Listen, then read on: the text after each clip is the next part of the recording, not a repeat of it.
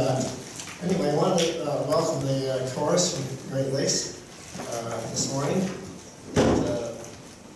They've been practicing here since right after 9 o'clock, so I don't know if they're all sung out or not. They're too hoarse to carry on. I don't think so. I think they're going to do just fine. Anyway, we're very glad that it's been a number of years since the chorus has been here at Oma, and so it was well before COVID, you see. So anyway, we're glad that we finally got back, and he arranged for it, Don, for the group to come. So I think we're in for a good treat here the next several minutes. So I guess with that, Josh Hunter, we'll turn it over to you. Okay?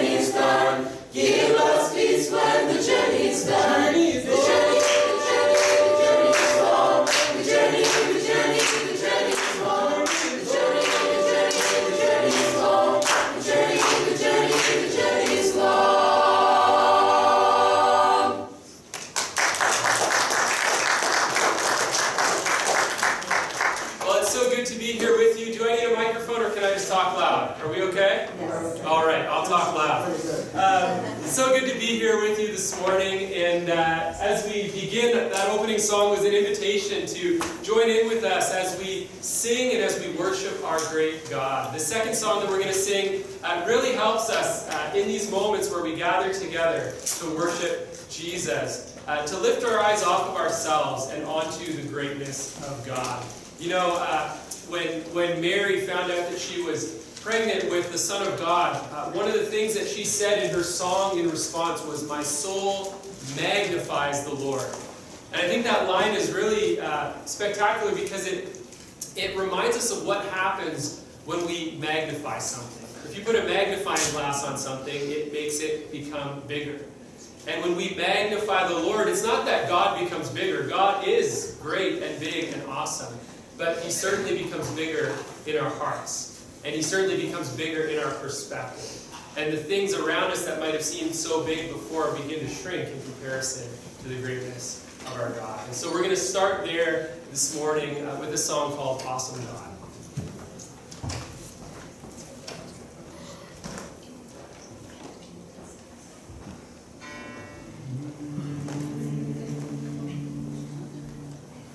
God is an awesome God. He reigns from heaven above with wisdom, power, and love. Our God is an awesome God. Our God is an awesome God. He reigns from heaven above with wisdom, power, and love.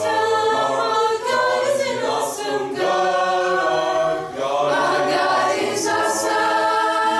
He reigns from heaven with power and wisdom.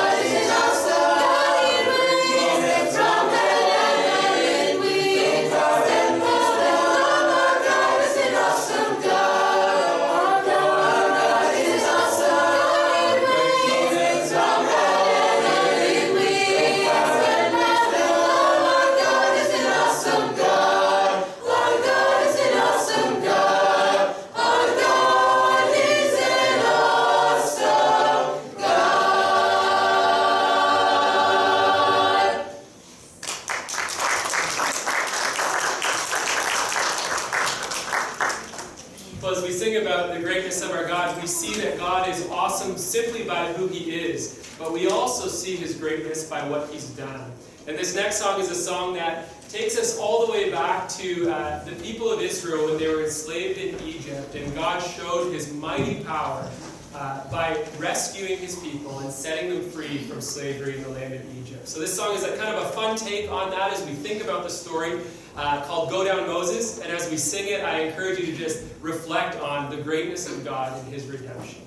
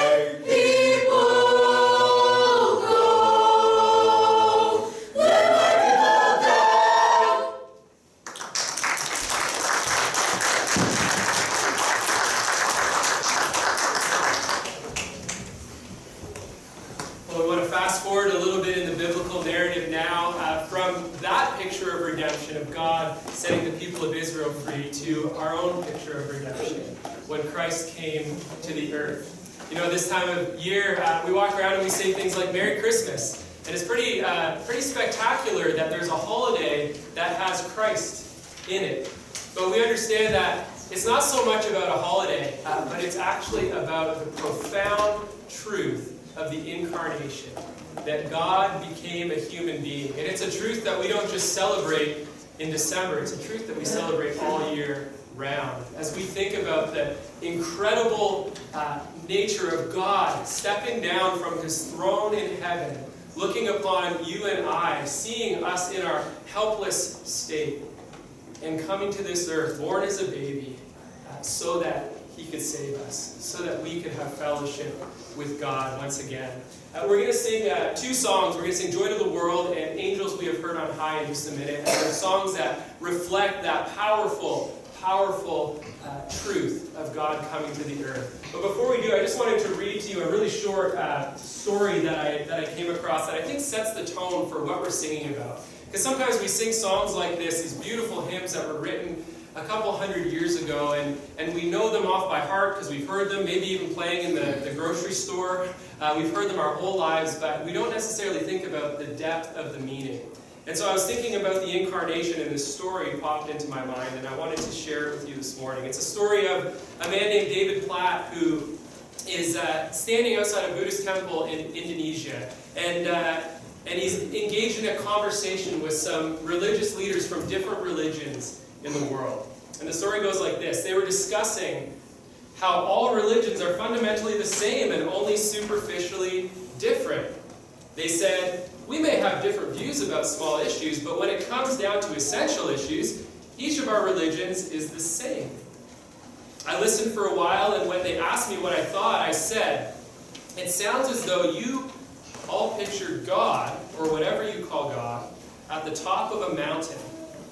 And it seems as if you believe that we are all at the edge of that mountain, and I may take one road up the mountain, and you may take another, and we all end up in the same place. And they smiled as I spoke, and happily they replied, exactly, you understand. Then I leaned in and said, now let me ask you a question. What would you think if I told you that the God at the top of the mountain actually came down to where we are?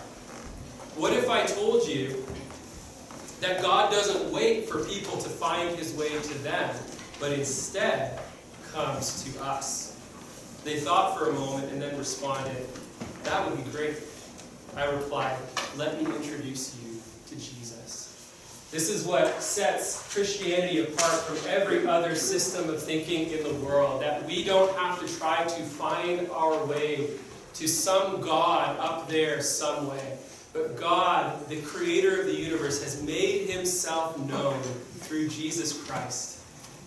Through the incarnation, by coming to this earth, God in the flesh. And if we want to know what God is like, we look to Jesus. And that is cause for good news of great joy. So we're going to sing Joy to the World together. We'd love for you to sing with us if you know it, so feel free to sing along as we sing together.